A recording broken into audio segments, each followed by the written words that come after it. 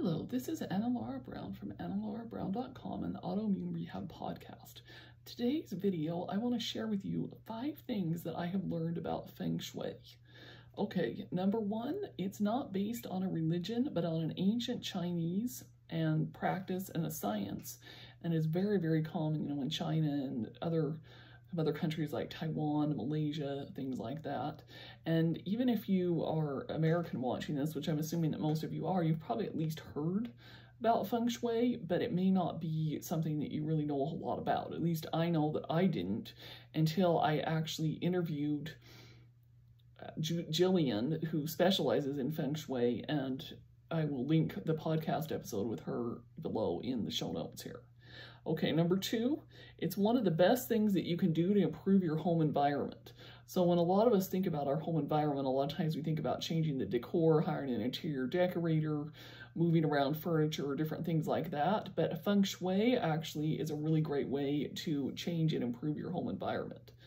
Then the third thing that I learned is that acupuncturists often use Feng Shui to help assist in the healing of their clients. And this was something that had never really even occurred to me, and I've personally experienced a lot of acupuncture, but it never really occurred to me about the role that Feng Shui and acupuncture could play together. So that was something that was really new and interesting to me.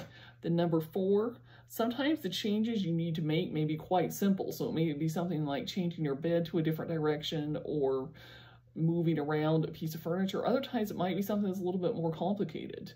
And, you never really know until you get started learning about Feng Shui or hire a Feng Shui practitioner to help assist you in making those changes. You never really know exactly what changes you might need to make.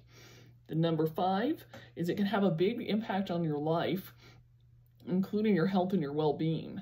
A lot of us, really don't even consider, at least I never considered Feng Shui as being something that could have a really big impact on my health and well-being, but now I'm starting to reconsider it, and something that, I may have to investigate a little more, potentially hire somebody to help me with.